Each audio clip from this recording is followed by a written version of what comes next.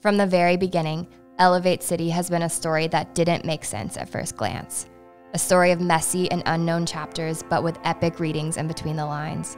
Before we ever started, we were hitting walls. Launching in October 2020 in the middle of a pandemic.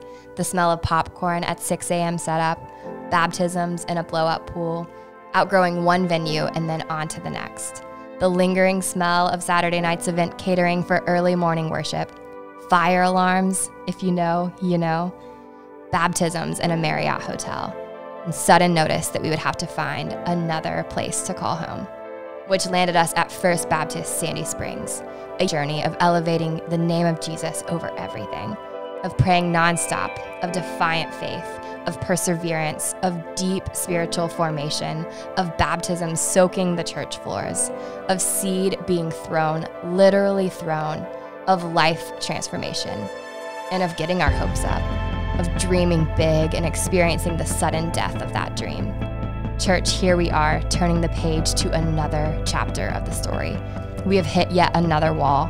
There is another mountain we've come up against, another river we are standing in the middle of, waiting for it to part. All other options that have been sought after are off the table. We need what only Jesus, the author of the story, can write.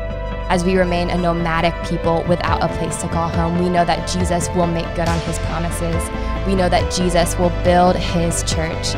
At Elevate City, we are people of defiant faith. We are committed to his mission no matter what. We will go wherever we have to go. We will meet wherever we have to meet.